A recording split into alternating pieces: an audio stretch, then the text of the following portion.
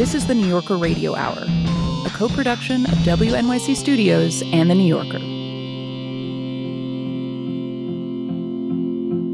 Welcome to the New Yorker Radio Hour. I'm David Remnick.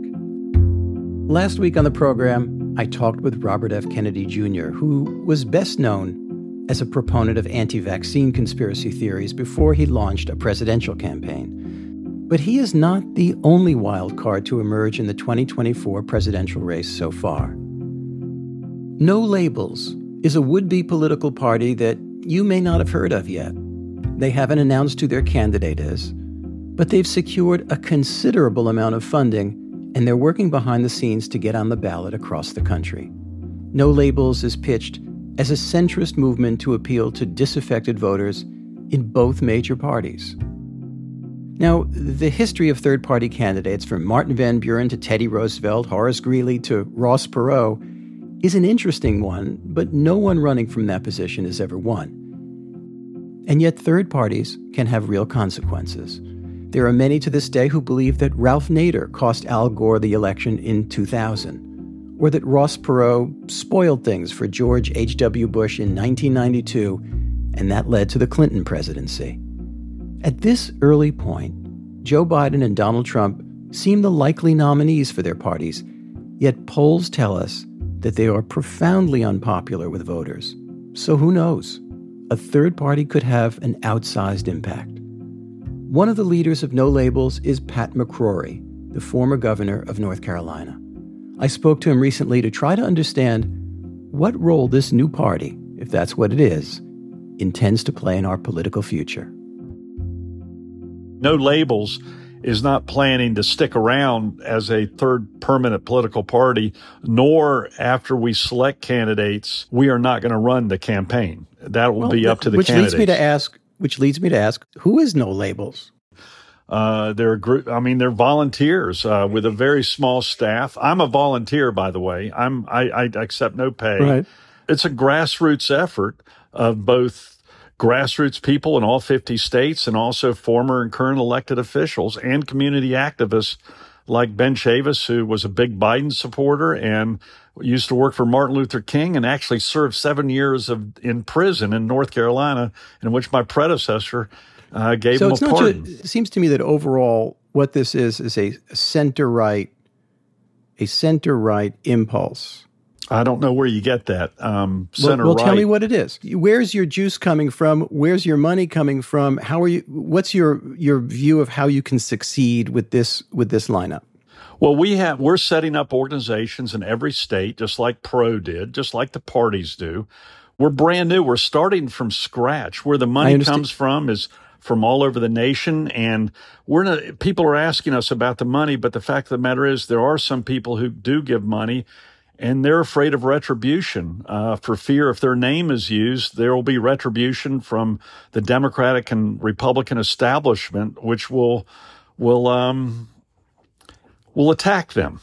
Give me some examples. And that's why their names are allowed to be protected in the current system. But once the campaign starts, everything will be based upon the legality of how campaigns are run in the United States of America. Give me some examples of candidates that might fit the bill for you, for No Labels.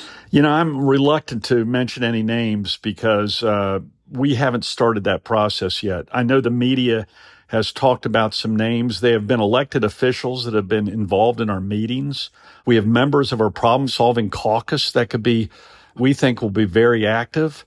But they're even reluctant, some of them, to get involved in the presidential process until after the primary because of fear of retribution. By the way, our parties have a monopoly on how dare you go against the party structure. We will punish you for that.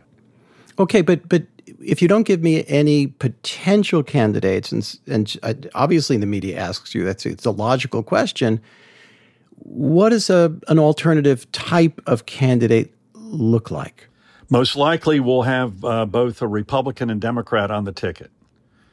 That's our goal right now is Republican and Democratic on a ticket. I anticipate someone who has leadership skills, someone who has a history of compromise, someone who is good on the campaign trail, someone who might come in from military experience, business experience, or leadership in political experience. And we do not think we're going to have a shortage of people who would be interested, because if you have 60% of the people dissatisfied with what the parties are going to present to us, if it stays the same, and again, I hope it doesn't, and then we'll take those names to the convention in Dallas in June. Governor, with respect, with real respect, you're Sure. not telling me much. I mean, so you're giving me the most generic outline of a candidate somewhere in the giant broad middle who doesn't happen to be Donald Trump or Joe Biden. That's and correct. Are you looking for, yes. Fantastic. Are you looking for a conservative? Is overall somebody you're looking for is a conservative? We're looking for people who can work together and understand that when you have a divided country, you have to compromise to get things done. Now, when you've had third-party candidates in the past, they had some kind of ideological purpose or meaning, whether it was Ross Perot or Ralph Nader or Jill Stein. We've had them. You're telling me very, very little that's specific about what you want that person to be politically or ideologically. We're going to be coming out with what we call the common sense agenda, where you'll kind of see, and potential candidates will kind of see where we want them to take stands on. Nobody runs against common sense. Common sense is a pretty generalized phrase to be charitable. Where are you on abortion? Where are you on guns? We'll be rolling out our agenda in July is our time goal for doing that. I've played the game. I've been played by the game, and I'm exposing the game. But what we're not going to do is trapped by the game and then sabotage by the game of the two systems that set you up for failure. And that's what's happening right now in the political game of politics. We're doing this a very strategic rollout and a very studious rollout of the issues of the day. And then we'll do the same thing and see who's the best fit for the people of America. And we're listening to the people of America. I hear you. But a politician, a statesman, believes in something. And what we're not talking about in this conversation, other than common sense and the most general and generic qualities, is what no labels believes in, other than Donald Trump is untenable. And I think what I'm getting from you is that Joe Biden is too much to the left and too old. Yeah, it's not what no labels believes in. The American people are saying that they don't want either Donald Trump or Joe Biden. What we're doing right now is setting up the infrastructure in all 50 states, which is very hard because some of the political parties are trying to sabotage our efforts. We're getting on the ballot in hopefully all 50 states. I think we're on 7 or 8 ballots now. We hope to be on 20 ballots by the end of the year. The candidates themselves are going to have to get on 13 or 14 ballots according to the laws, because we have different laws in every state. But I'm telling you right now, the political parties want to keep their monopoly or duopoly. And so they're trying to make it hard for a legitimate effort to get on the ballots in a lot of states. And that's where our major priority is, because we're wasting our time if we don't have the leverage of getting on the ballots to possibly win a race. Okay. And that's where we're putting our effort and our money right now. The Republican Party chooses its candidate. It's a convoluted system. And the Democratic Party also chooses a candidate through a combination of primaries, caucuses, and then a convention. That's correct. And there is at least some measure of Democratic elevation and choice there. I think we can agree. How are you going to choose? I've been in that measure before. And well, that's fair. How are you going to choose a candidate? We're going to have a nominations, first a search committee, and then most likely a nominations committee, and then we'll bring names to our convention. And we're going to have convention delegates from every state. Polls tell us certain things about what, in fact, the American people do want. The American people want abortion rights. I mean, look, this is the polls. The American people want gun control, certainly in greater measure that we have now, and a great deal else. What issues would a new labels candidate respond to? We will be speaking on social issues. We will be speaking on financial issues. We will be speaking on foreign policy issues. But what will you say? But we aren't going to be I know you'll speak on these issues, but what have you got to say? Excuse me. We have to also give some leeway to the candidates that we end up selecting. We're not also going to play the game where, each political party has a detailed platform, which then the candidates just ignore. A lot of these issues, people are somewhere in the middle on those. And the problem is the two parties are on the fringes with no compromise, because you can't get through a primary if you dare compromise on some of these issues. What are the beliefs that you have that you will not betray? I'm not on your time period. Sorry, because we're putting all our efforts right now. You think I'm rushing you? In getting on the ballot. You think I'm rushing you and I'm being unfair? No, not at all. No, I have no problem with you asking the question, but I'm also telling you I'm not on that timeline to be able to answer that question as of yet.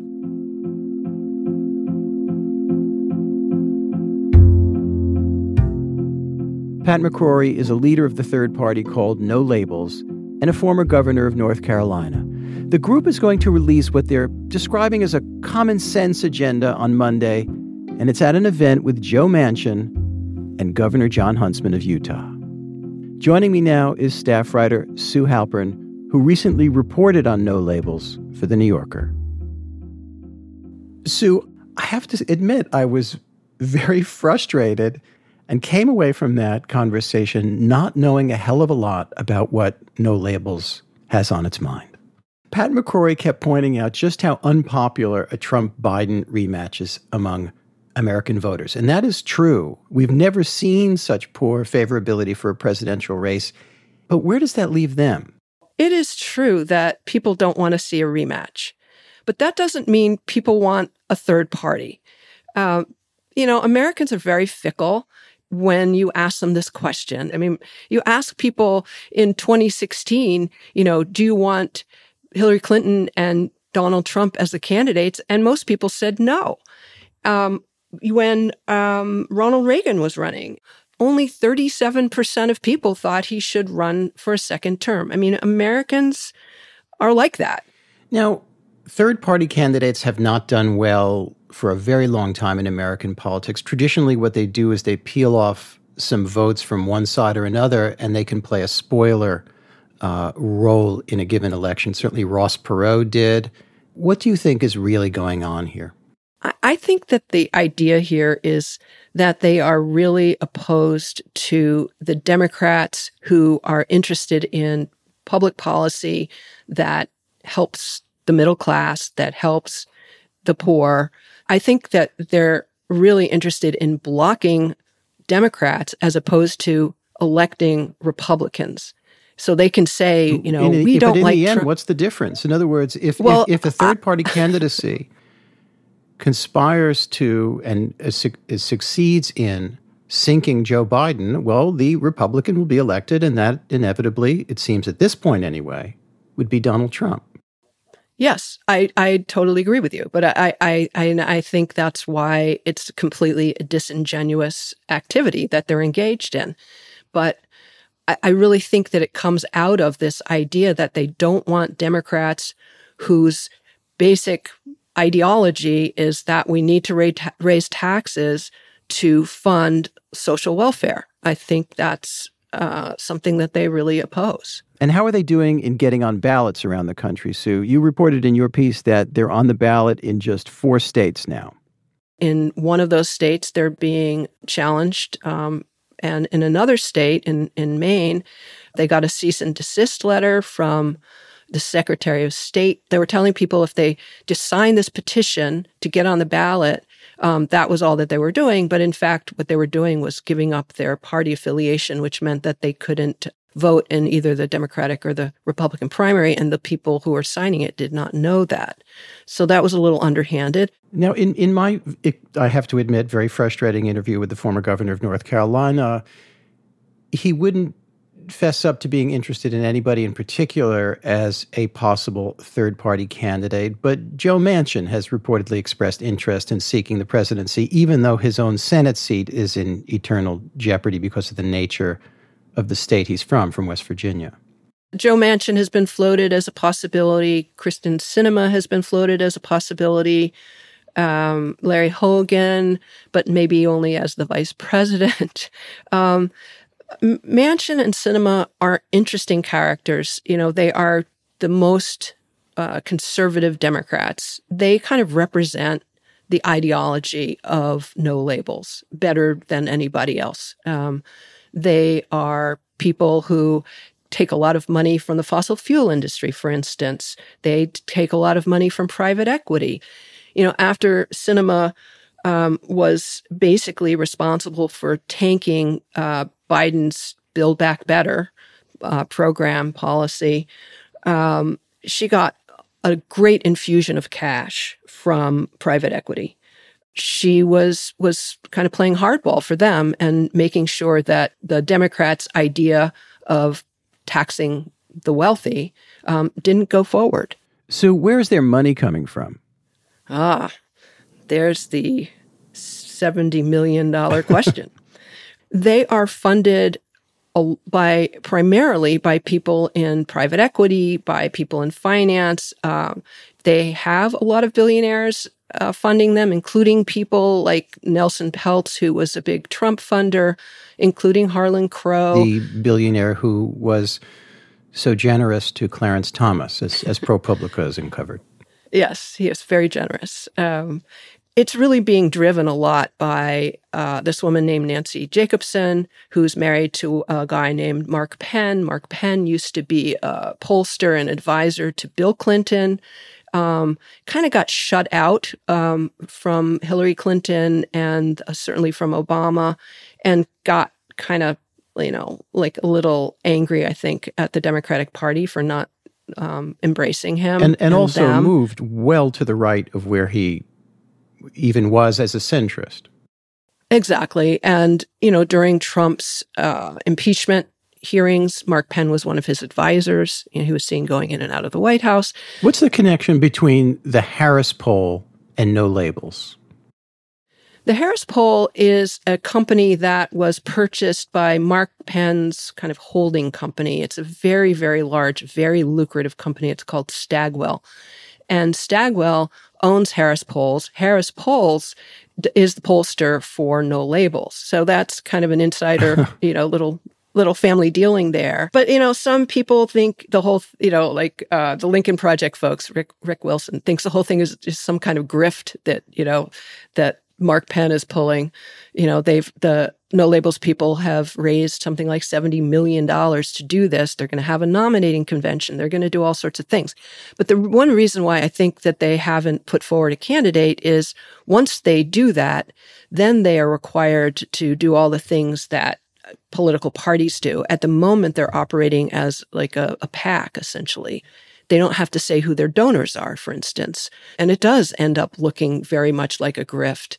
But I really do think that it has more to do with the kinds of policies that a Manchin and a Sinema have tried to block. Maybe it's possible that in an earlier day, we would call no labels people who are kind of fiscally conservative and socially liberal, but I'm not even convinced that they're socially liberal. They're certainly more socially liberal than, people who are against abortion and people who want to see public schools funded and public libraries funded, but they're definitely fiscal conservatives. I mean, that's just a given. Sue Halpern, thanks so much. Thank you, David. Sue Halpern is a staff writer, and you can find her piece, What is No Labels Trying to Do, at NewYorker.com. This is the New Yorker Radio Hour. More to come.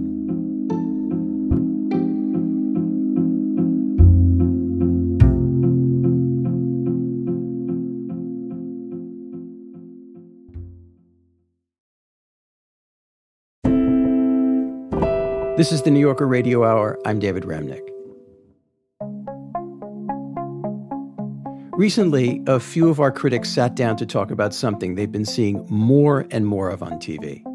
A huge number of shows, both scripted dramas and reality shows, make psychotherapy a central plot point.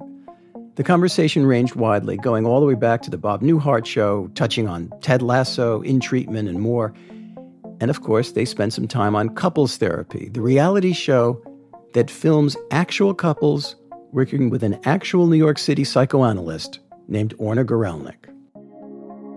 There's a moment of identification where you are really drawn to the human drama of the couple. And then there's also the moment where, the camera flips and we're looking at Orna and we want to experience identification with her.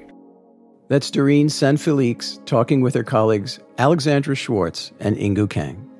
And that is, I think, the first television show that I've watched about therapy, really heavy scare quotes there, that did not leave me with, a really slick feeling, a feeling that I had participated in something that was, if not unethical, then at least slimy.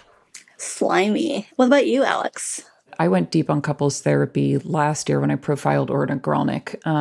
And in one of my reporting sessions, I had been in attendance during a couple on that show who appears in the current season getting therapy. And I had seen the full hour. In that case, it was an hour-plus session.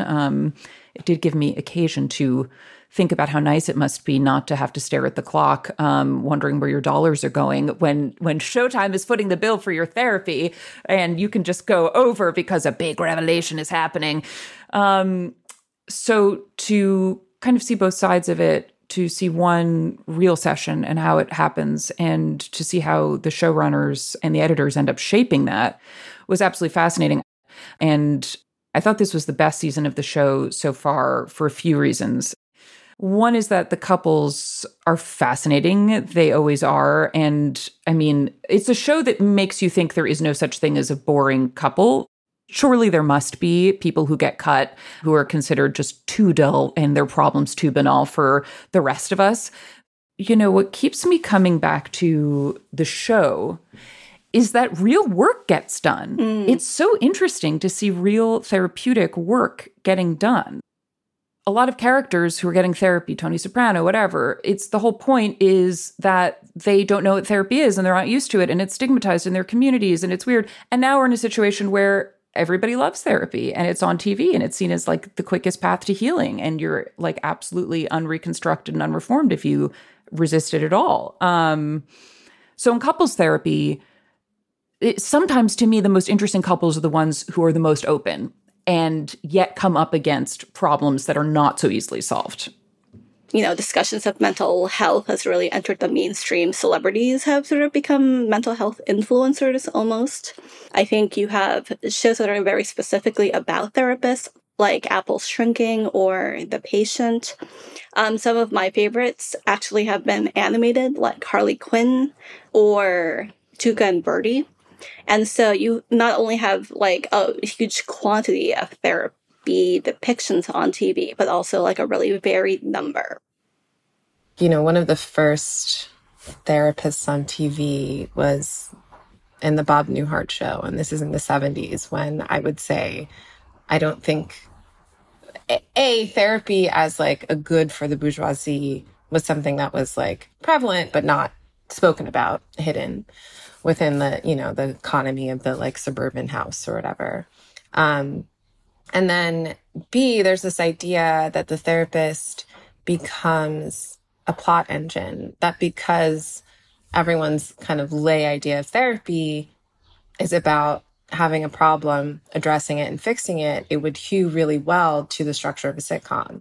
My idea of therapy before ever having done anything like it in real life was shaped by the sitcom structure. You have 22 minutes, you call into a radio show, you deliver a problem, you receive a pithy response, and then you're fixed. And I think that what we're seeing maybe in the television shows that exist today is like shows that look like they're elaborating on that model. Ted Lasso looks like it's complex. It looks like it might be like more on the prestige end of things, although I don't even know what prestige means anymore, and yet is very much conforming to those bones. So there's like this weird slippage that's happening. Ideas about what therapy is supposed to do are then sort of like pasted onto what a sitcom is supposed to do. I think this redemption arc, which has become almost oppressive in a show like Ted Lasso, I might venture to say, broken people hurting, but by gosh, they have soul and spirit, and they'll get where they need to go. Would I want this for every person in the world? Sure. Do I want to watch this as a dramatic journey that is accurately reflective of the human condition?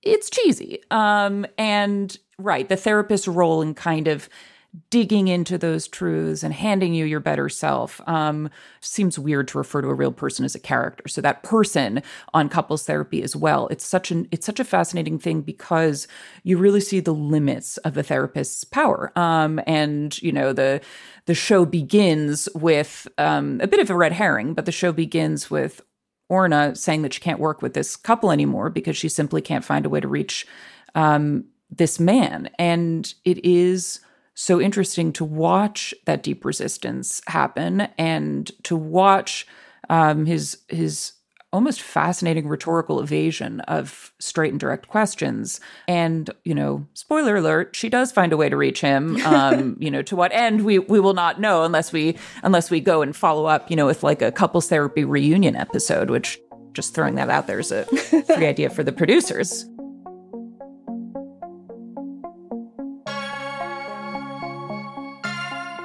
Alexandra Schwartz, Inkoo Kang, and Doreen St. Félix.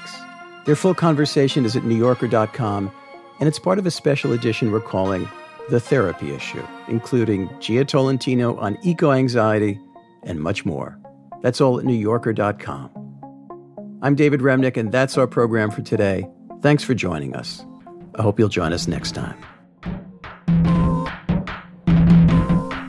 The New Yorker Radio Hour is a co-production of WNYC Studios and The New Yorker. Our theme music was composed and performed by Meryl Garbes of Tune Yards, with additional music by Louis Mitchell. This episode was produced by Max Balton, Frida Green, Adam Howard, Kalalia, David Krasnow, Jeffrey Masters, Louis Mitchell, and Gofen Imputubuele, with guidance from Emily Botine and assistance from Harrison Keithline, Mike Kutchman, Michael May, David Gable, and Alejandra Deckett. The New Yorker Radio Hour is supported in part by the Chirina Endowment Fund.